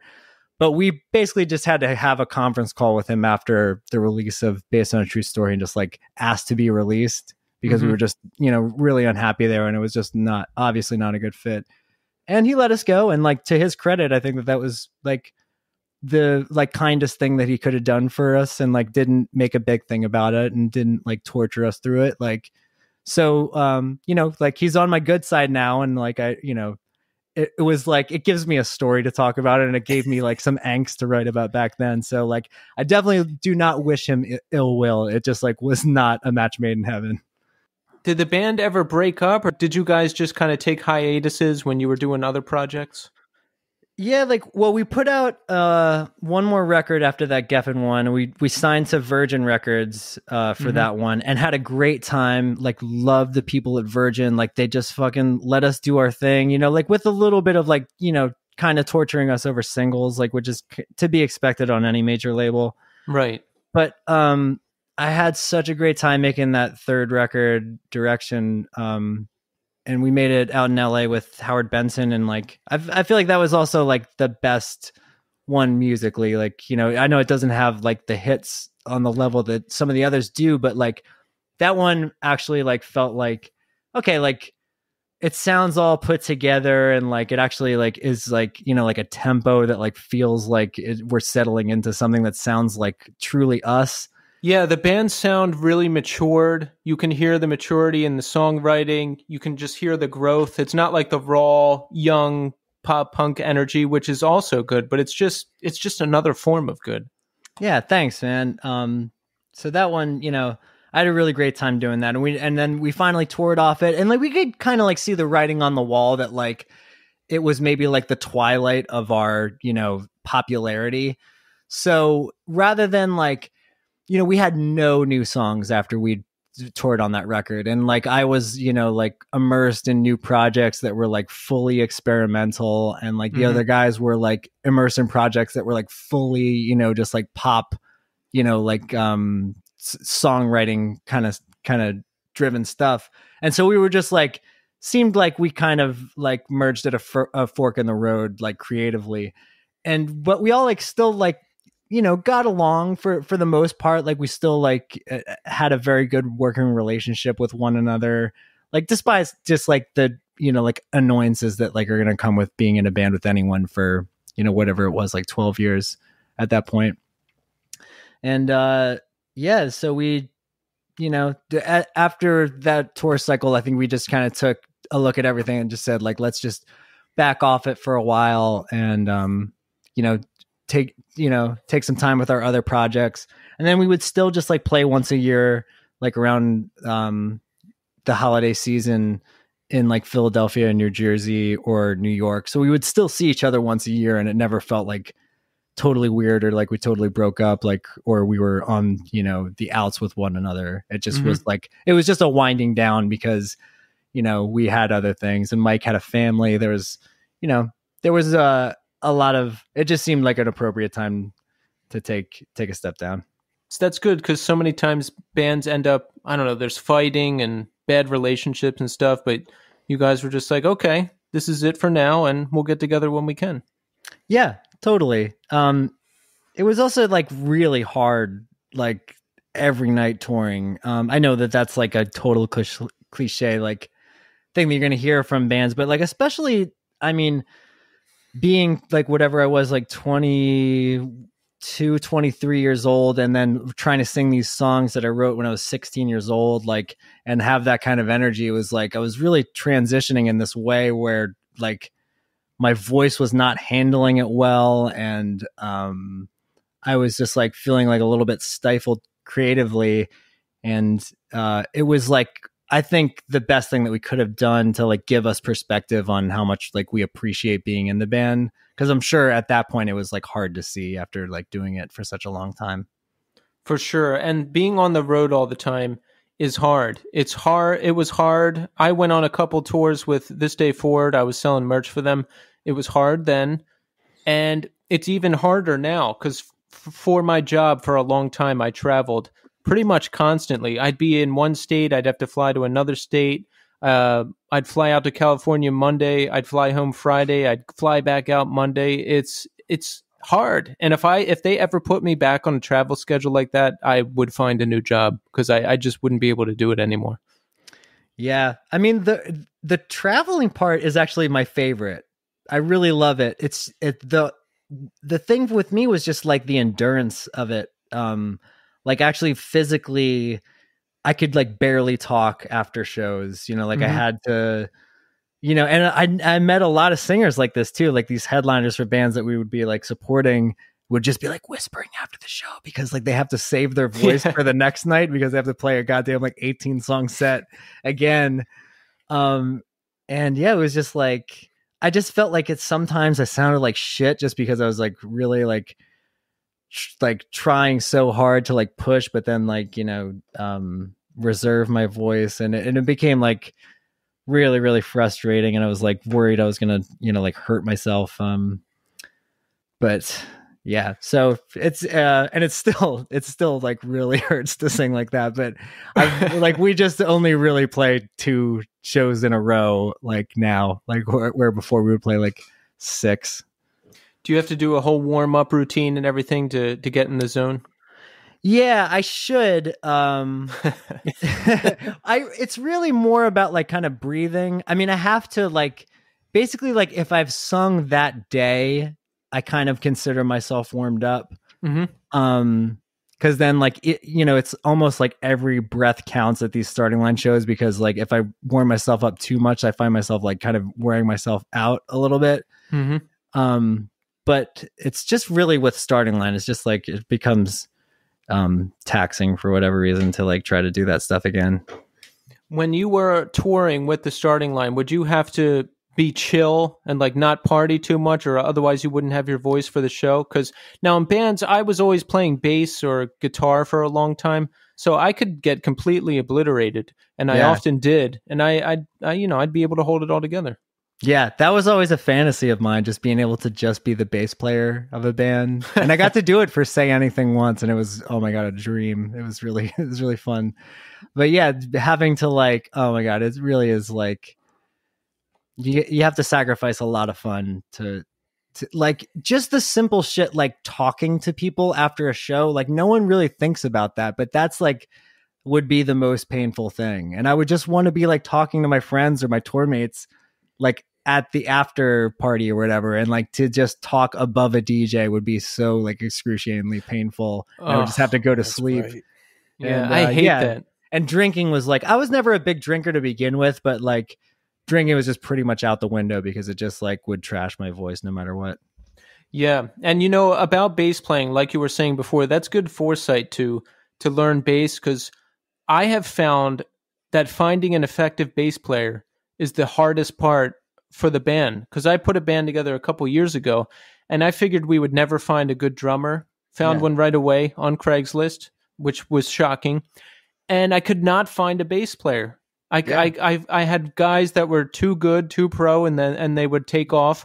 Or I had guys coming in doing their best Les Claypool impression, and I would tell them like, hey, can you just play the low strings? And they couldn't do it. So and I could just never find another bass player. It's, oh my God, I feel like I could talk about like good bass players in the scene all day. Like there was I feel like, do you guys remember Eben from Saves the Day? He was like the Through Being Cool bass player. I think so. So like, I don't even know what the hell happened to that guy, but like, he was like the talk of the town among bass players. Like he was just like, especially on Through Being Cool, just fucking shreds all over that record with his fingers. And like, he just also had the vibe. Like he would always be in the front of the stage and like just owning it. Yeah. You know, and there's like, obviously like Manny from Glassjaw. Oh my God, Nate from Sunny Day Real Estate. Like I would just, I would geek out over these dudes that would really like make it, like really own the bass, you know, and make it like noticeable and not like a, you know, fucking Les Claypool, like, you know, tacky kind of way. Not that Les Claypool's tacky, but like what it's just like Les Claypool only works in Primus. Like you can't be doing that shit in my band or in fucking Sunny Day Real Estate. That's true. I actually, sidebar, I kind of have become like obsessed with Primus like the last couple of years. Like I never really gave a shit about them until like when I was like 9, and then now again. It's funny that you mentioned that because they creeped into my YouTube algorithm, and I've never seen any of their videos, and I keep watching the video for Winona and her Big Brown Beaver. Oh God, it's where they're all dressed up as cowboys. It's fucking wild. It's so good. Yeah. So Schmutz and I, when we were playing shows last year, Schmutz is the keyboard player for Starting Line. We're often roommates with each other at these hotel rooms, and we would like, I'd be like, yo, where are you at with Primus? You know, like we're always just checking in with each other about bands because we're kind of, you know, on the same page with a lot of stuff.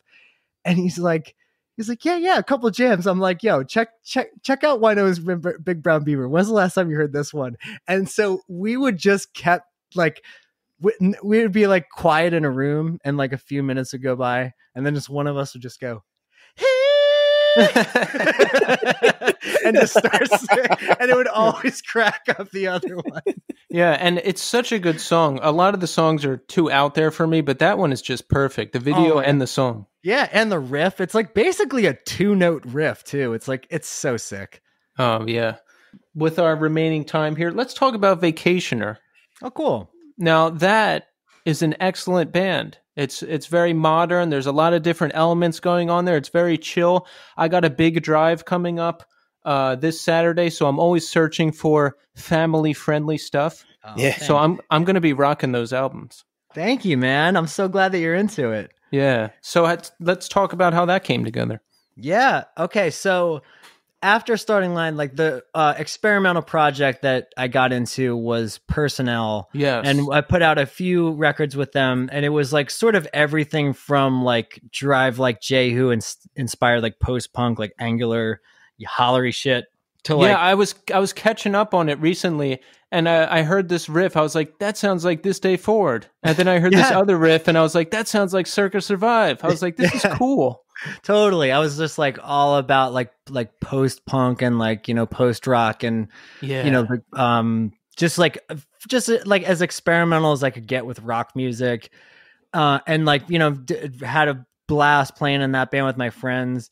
And then like kind of ran into the same problem of just like taxing my vocals, like pretty hardcore with like trying to get, you know, myself to sound like, you know, like Rick Froberg from Jehu. Yeah. And I was just like I think I even I recorded a couple of songs and like showed them to our manager, and like it just did not get a good response out of them. And I was like, just like kind of a little like beating myself up about like, you know, where things were at creatively. Like, you know, the popularity of Personnel was not really like hitting. So I was just like trying to take stock of like what to do. And I was listening to like just more and more electronic music. This was like 2009, 2010. Mm-hmm. I was just like listening to a lot of like Fortet and, you know, like Jaga Jazzist. Yes. Yeah. Like some like, you know, I was really fascinated by like hybrid electronic, like full instrumentation bands. Right. And like, you know, it's kind of certain things that like Broken Social Scene were doing, and like Yola Tango. And I was like way into like the lo-fi stuff, like Beach House, and found, you know, like the Radio Department. So I was like really listening to a lot of like more mellow, less rock and roll stuff, and just riding my bike a bunch, and just sort of like getting into this zone of like just listening to only mellow stuff.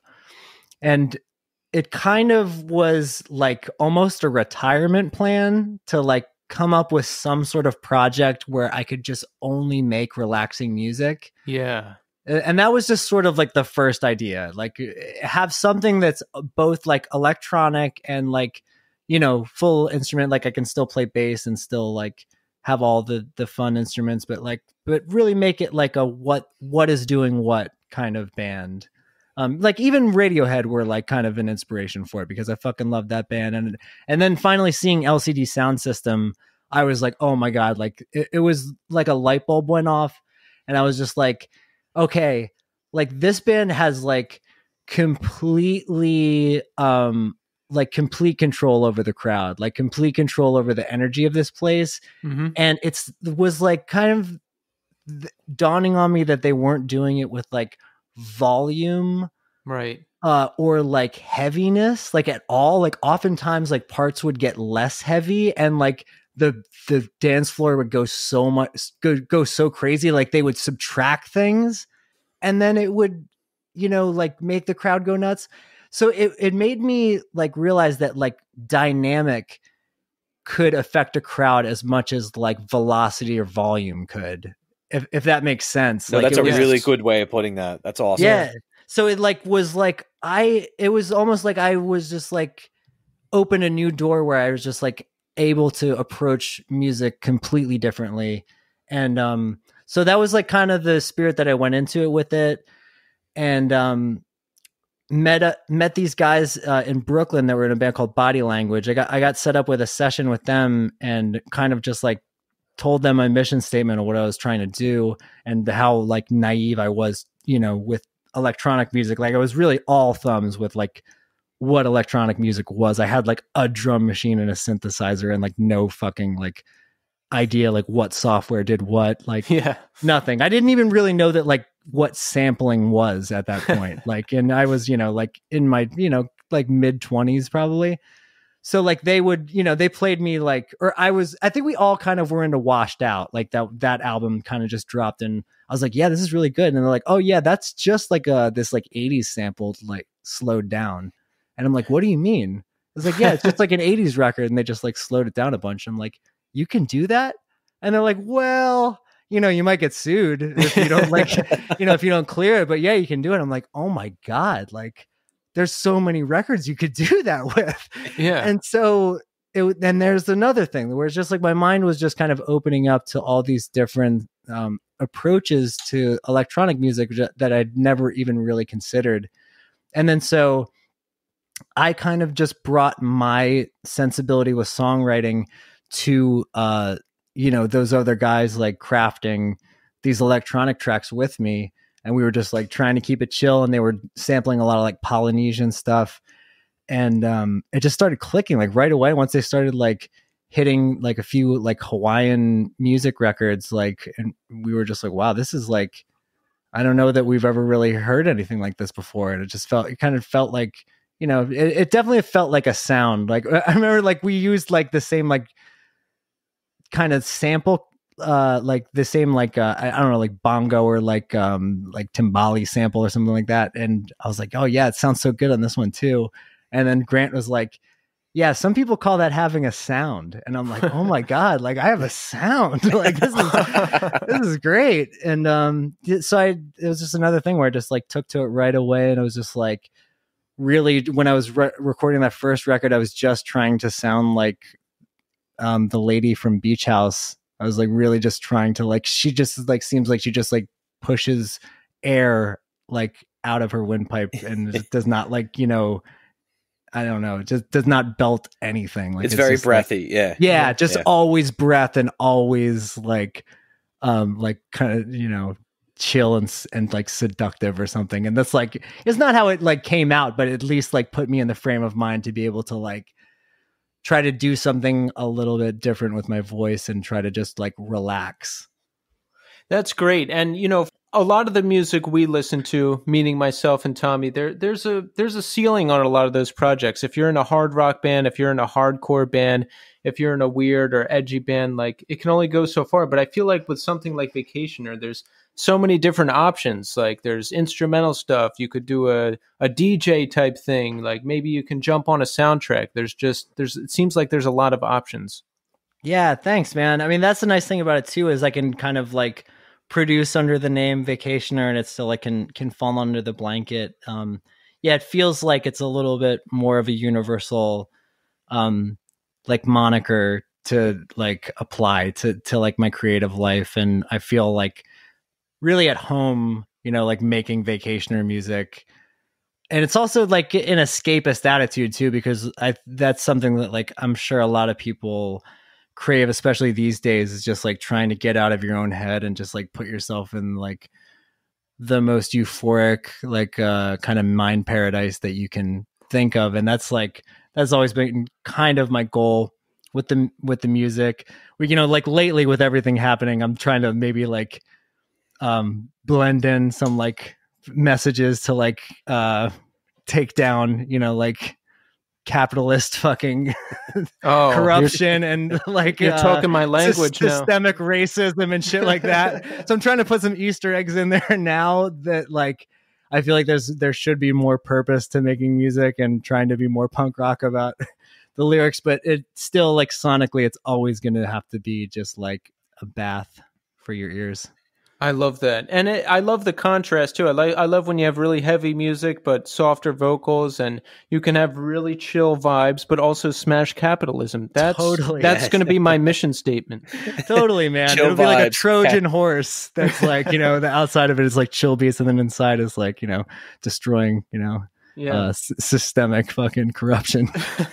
And I think it's inspirational too, because you didn't really know how to do any of that stuff, and you just went and learned it, because I want to do that too. I don't know how many more late 90s post-hardcore sounding songs I can write. I've been listening to the lo-fi chill hop station a lot. I want to do something. I want to learn that. I want to do some ambient stuff. I like that. I want to learn home recording and sampling. I want to learn all that stuff. That's going to be my next project down the road. Hey, well, I would recommend checking out Ableton Live. That's the software that I've been using for like the last, I've been using it for about 10 years, but about the last like 5 years, like professionally and in the records and stuff, and did like my whole last instrumental record all on Ableton, like mastered it and everything. And it's just a lot of fun to, if you want to do that kind of stuff, it's like really easy to get going quick. Nice. My friend uses that a lot. Do you know Steve Clifford from Circa Survive? Yes, and he was like, early on in the 2010s, like when I started messing around with Ableton, like he brought me over to his Philadelphia apartment, and like I think we were both at like the same show, and he was like somehow Ableton came up, and he's like, do you want to come over my place? You want to like check out some sessions? I'm like, yeah, sure. And then he like was the first one to like show me like follow actions and stuff like that, like cool little tricks that I would use all the time. So he was always on that. And around that time I would go to his house and we would record these crazy songs. Like after being up all night, it was a good time. Yeah, Steve's a good guy. He's a whiz on that. He's very smart. Just know that I'm up here and I'm working every day. I'm writing and recording lots of stuff. I mean, kind of at this point recording a lot of like demos that are like I'm trying to record as well as possible. So if need be, like I can just turn this into like a new Vacationer record and just like fix whatever doesn't sound good later, or just like have it mixed professionally, or just have it mastered professionally. Basically, like wherever it falls short, I'll like figure it out from there. But I'm just trying to finish as much of a Vacationer record as I can, which is going well. I'm happy with how it's sounding. That's great. I'm looking forward to that. And that reminds me of another question. How are you faring in COVID times? How are you making ends meet?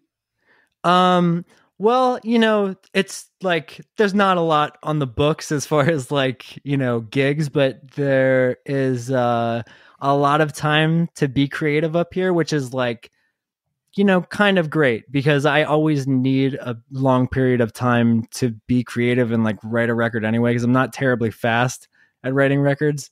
So to have a period of time where there's no real obligation, I'm trying to just keep focusing on it that way. Like obviously there's a lot of things that are super fucking annoying about it, but I'm kind of a homebody anyway. So it's nice to always have like the back pocket thing of, like I don't want to catch this thing, so I'm just going to stay home and write my little songs.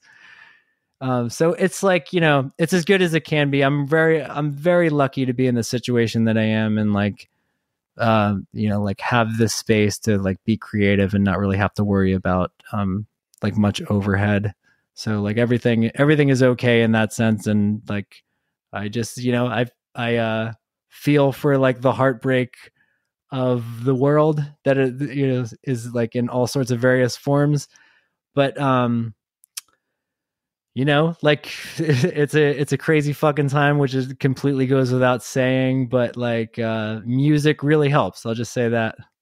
Oh, for sure. Yeah. And yeah, music. I'm a homebody too. I don't like to go out too much, so I enjoy the time indoors. I can work from home.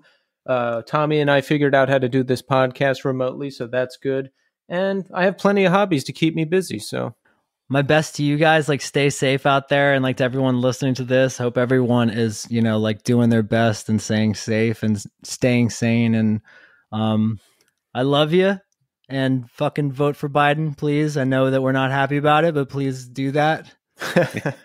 I don't know. I don't know where you guys stand on politics. I guess I'm being presumptuous by just shoehorning that in. And neither of us are Trump supporters, that's for sure, right, Tommy? No, I my biggest thing is I'm a teacher in an inner city school, so it's like I've seen I've seen how my kids have reacted to this over the past, like the last 18 months or so, and it's just it's time to change things around a little bit. For sure. Totally. And, like I'll say with the asterisks of like, I don't know what the fuck like Biden is going to change. Like honestly, like he's not my guy.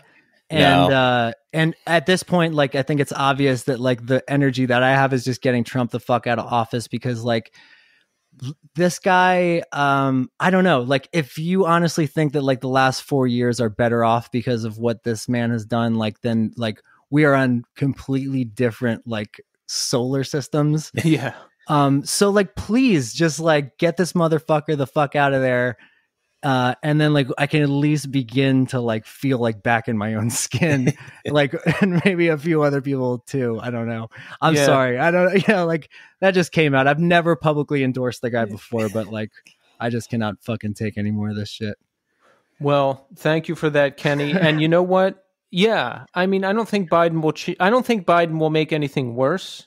I don't think he's going to make anything worse. So we have that at least. It would be tough. It would be really, I mean, that would be, it'd be tough. I actually have a question for Kenny.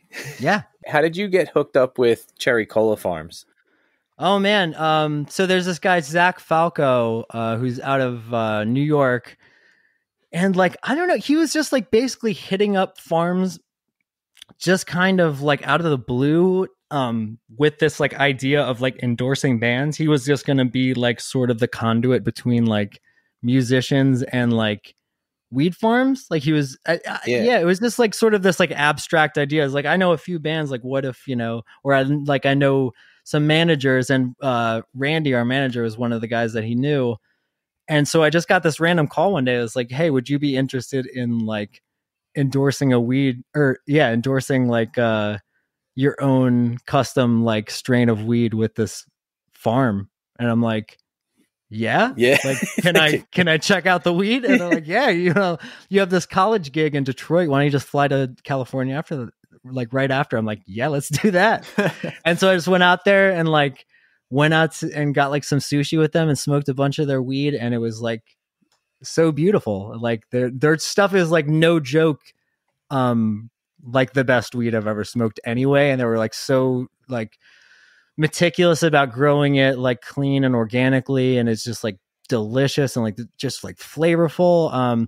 And so I don't even know if they're making the Mindset strain anymore. I know it was like kind of in limited run the last few times, and I haven't heard much from it in a while, but like the opportunity to do that was so rad. And they were like very generous about like, you know, like hooking it up when we went out there, and like, yeah, that farm, all those people, super rad. That was a cool experience that I would do it again in a heartbeat. Would you get like a pound of your own strain? They would be very generous with it. Yeah, it would be like the most, like more than I would ever like buy. I'll say that. What do you do if like it's your strain and you smoke it and you don't like it? Yeah, I guess that could have been a thing. I mean, like I knew right away that like they were not fucking around when it came to like developing strains, because they like, even when they were first like I don't even know what it is, like they're getting it to like there's like a first little process before you even plant it. And so they were doing that with it, and they have to like try it with all sorts of like different other strains, like also like, you know, there's this really like and there's like genomes and all this shit. There's just all sorts of science to it. So like I knew right away, like as soon as I tried all their stuff, and like 5 out of 5 of them were all delicious and like completely like clear-headed highs, like no headache kind of shit. Like I'm like, oh, this is really, you know, yeah. I don't want to like brag, but I know my weed, and like I knew like right away that this was like top quality stuff. So I wasn't worried that they were going to like let something get across that was like not up to par. Like they went through a pretty heavy vetting process before they even came up with like the first batch. Oh, that's so awesome. That is great. Yeah, I was never a weed guy. I got too into other things, let's say, and I had to give it all up to save my own life. But if Purdue Pharma came to me today and was like, we want to make the new OxyContin and call it the Northeast Scene pill, I would be all about that. Oh no! No, I'm just kidding. They're a horrible company, and they destroyed many lives. They have to close the company. Did you see that? That happened. That happened today. $8 billion settlement, and they're shutting down Purdue Pharma. Good. That's great. They're a fucking cartel. Did you guys watch The Pharmacist? No. What is that? It's pretty good. It's on Netflix. It's a documentary about basically like this small time pharmacist that like kind of single-handedly started taking down Purdue Pharma. Oh, I'm so going to watch that. That pretty sounds good. Awesome. Yeah, it's good. I'm definitely going to. Oh, did you see My Octopus Teacher? No, I've heard about that though. Good? Dude, you got to watch it. I'll check that out. Lord knows I've got the time, so I'll put that one on the list. Yeah, highly recommended. All right, well, Kenny, this was great. The best part about doing this podcast is getting to talk to the artists we love, you know, from the past, and new artists that we discover, but it's always extra special when we get to talk to someone from our hometown. So, you know, we just want to say thanks so much for taking the time to speak to us. Yeah, thanks a lot, man. It was a really good time. Thanks for letting me ramble. I hope it was a little bit coherent. No, you were coherent. I was going to say this was all cohesive, and the nice part is that this one flowed like a conversation. Yeah, I agree. That this flew by. This is a really good time, guys. Thank you for it. Absolutely. Thanks, and talk to you soon.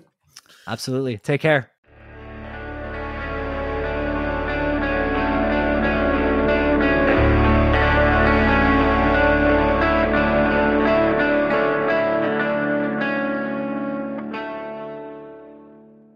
There you have it, folks. Kenny Vasoli. That was an excellent, fun discussion.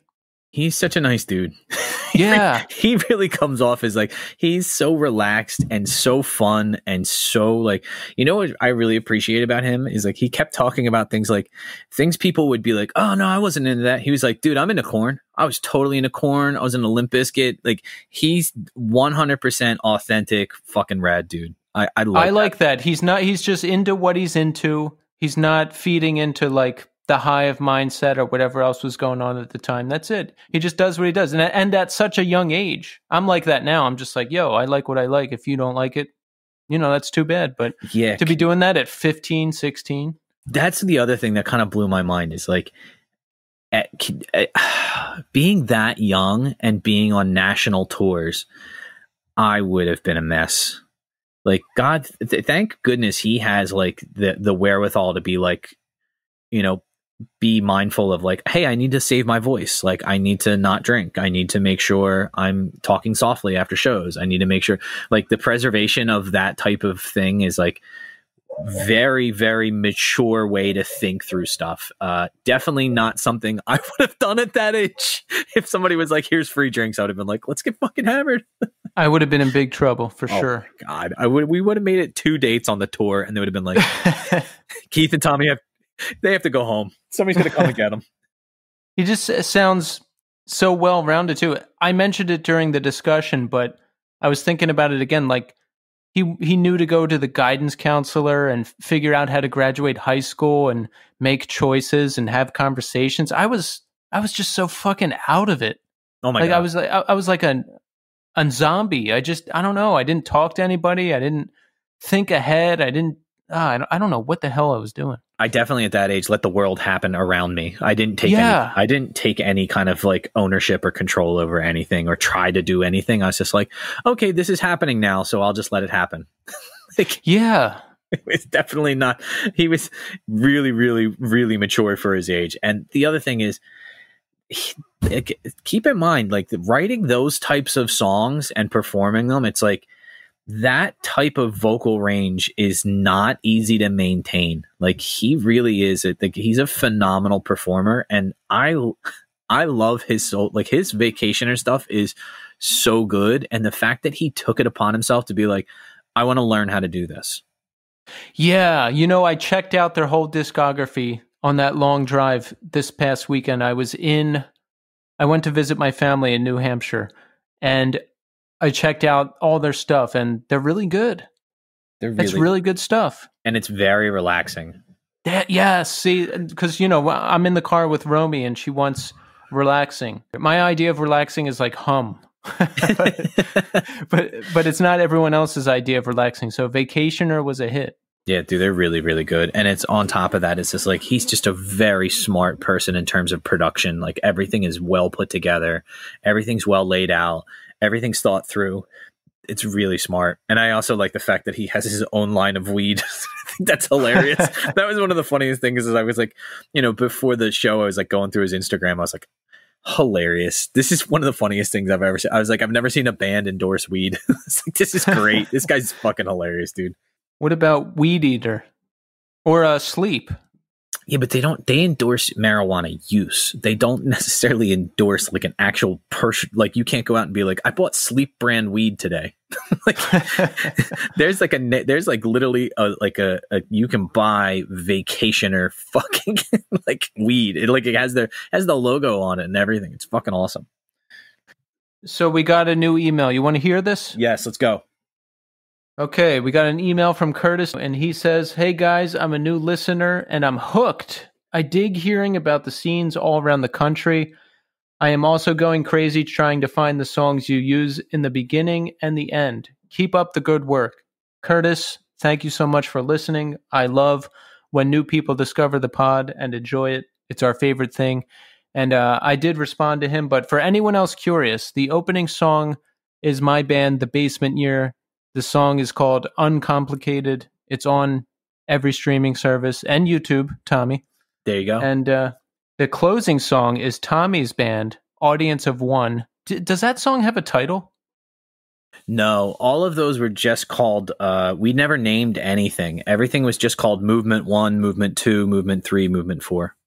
Okay. But on YouTube, Tommy's favorite, search Audience of One 4-track demo. And I think that song is the first one that comes up. And it's so good. It's just, whenever I listen to the podcast, I listen to that whole clip of that song at the end. It just reminds me of like really happy old times. I get a really happy, nostalgic feeling from it. I remember the recording for that when the big part in the beginning of the woo. Yeah. It was like 10 of us in the studio for that. I think Gary Shaw was there. I think Vadim was there. Like there was a bunch of us there, and it was just like, we want to put this in, and we're like, where? Right here. Let's go. Like it was so like spur of the moment. We want to do this right now. It was like hilarious. It's so well put together.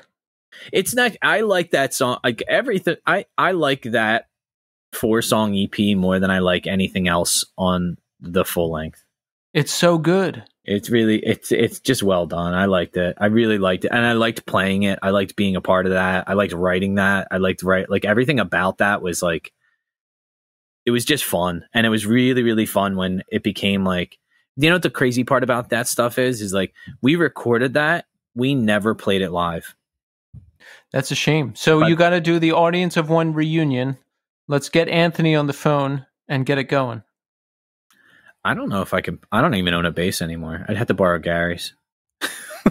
to call Gary and see if I can borrow his. I don't even. And the funny part is you're gonna get mad at this. That was recorded on a 6-string bass. Ugh. Yeah, I know. Was it that one that was always at JD's house? Yes, I remember that bass. Yeah. That was my. I'm playing bass, but I still want to do heavy metal, and I'm hoping somebody sees this while I'm playing and asks me to be in their metal band. Yeah. I have to admit, I always get jealous of those stories when people get poached for other bands or asked to be a part of things. I'm like, man, why didn't that happen to me? I was never any good. That was my biggest my biggest hindrance was I was a terrible bass player. I don't know, man. I thought you were good. I was mediocre. By the end of that, you know, it was really good. It was the final song on that 4-song EP. JD wrote the whole thing. And I say wrote the whole thing. I mean, he wrote the guitar part, he wrote the drum line, he wrote the bass part. And when I say wrote the bass part, I mean, he literally sat with me in his studio and he's like, no, I want it to sound like this. Boo doo doo doo doo doo doo doo doo doo. Like he sat there and like hummed it out. Mm-hmm. Like that's how involved. Like, and so when I hear that song, I always think about like, wow, JD could have started his own band and been by himself. Like that's how good he was. He was just very. And the other thing was that kid's just a fucking genius. So yeah, like, he really is like unbelievably smart. Oh, for sure. Well, here's a new music alert for you, Tommy, and for our dedicated audience. Did you listen to that new Jesus song? Yes, I did. I love it. It's called Alone. Check it out. I haven't heard them in a long time, but yo, they're back. That was good stuff. That was really good. Very uplifting, very dreamy. You know what? I've been listening to it a lot, and it's not new, but it's something that kind of like passed me by, and I've been going back to it. The Minor Times. I've just been they were so good, and I just for some reason never really paid attention to them, but they are an unbelievably good band. Like if you're into things like Botch, like that's that style of like kind of chaotic kind of hardcore, they're right up your alley. Check out the Minor Times. They're very, very good. All over YouTube, Keith. Oh yes, and Spotify, because we did a couple posts with their stuff, so I was checking them out. They're really good. I want to listen to the whole album though, and I got a song for you. Ready? Go. I did check. It's on YouTube. Okay. Nomads. I think I've showed them to you before, but listen to the song "Unwritten Stories of the Towpath Trail." A long song, 6 minutes and 36 seconds. Holy it's like an emotional post-rock journey. You'll like it. Oh, I love stuff like that. Oh yes. I've actually been like that's my new thing at night is after the girls go to bed, I that's when I do any kind of like I try to exercise like 3 or 4 times a week, and that's what I listen to now is post-rock stuff. So I've been putting on that. There's a YouTube channel called Where Post Rock Dwells. And just putting on random stuff on there. And dude, I've hit some really, really good ones. But mainly I end up going back to like, oh, I like this song. Let me go listen to Caspian. I just end up, or This Will Destroy You. That's like both between the two of those. I don't, I just go, I don't see the need for other music. This is done. Yeah. If it sounds exactly like one of those other bands, I'll like it, but it'll make me want to just go listen to that band. Like this Nomad song is extremely good. I was sitting on the couch trying to remember what it was for like 15 minutes. It was driving me nuts. And a lot of post-rock sounds the same. And I was like, I'm never going to be able to figure it out. I'm going to have to go through every one of my playlists for the last 3 years. And I finally figured it out. And it sounds exactly like early this will destroy you or explosions in the sky. Like exactly. But it's great. The whole album is fantastic. That's awesome, dude. I literally, I can't wait to listen to that, because that's one of those things that, like I said, I've been putting it on at night after the kids go to sleep, and it's like, it's so nice.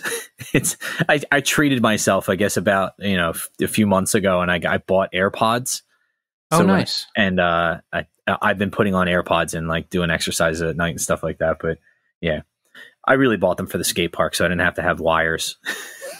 But yeah, there's nothing more annoying. Sometimes I'm leaving my house and the wires from the headphones will get caught on the gate and everything gets ripped out of my head and my phone falls on the ground. It pisses me off so bad. Is there nothing more frustrating than like something like that happening? And my immediate reaction, I don't know why, but my immediate reaction is I want to punch or break something. Like as soon as something like that happens, like, and it only seems to happen when I'm in a rush or pissed off about something else. That's when, like, I was walking into school one morning, and it's like I work on the 3rd floor. So I walked in, parked my car, was walking up the stairwell, and I was pissed about something. I can't even remember what it was, but I remember at first it got me, it was so maddening at first. It got me so mad. I actually started to laugh at it, but I was turning the last corner to go up the last set of steps on the 3rd floor, and my belt loop got caught on the handrail. Mm-hmm. And I literally like tried to take a step forward, and all I heard was, and my pants ripped. And I was like, I was so mad because like, I was like, first of all, it's 7:00 in the morning and I have a full day of school. Now my pants are ripped on the side. And I literally just had to stop for a second and just go, I'm just gonna laugh at this. I'm just gonna laugh, because what else am I gonna do? I mean, am I gonna get pissed at this? Because I could, but at the same time, no one's ever, like, if I go to somebody and they're like, what happened to your pants? Be like, I got caught on the handrail when I was walking in. They're going to be like, what? And I'm, yeah, I was just in a bad mood. I wasn't paying attention and I fucking ripped my pants. Like, it's such a dumb move, but it was like, it made me laugh the rest of the day. And the funny part is that I came home, and my wife is really good at sewing. I actually showed her, like, her first reaction was not, how did you do this? Why did you do this? She literally said, she looks at me and she goes, I can fix that. And I was like, good. And guess what? I still have those pair of pants and they're still holding up, and they're from Costco. So.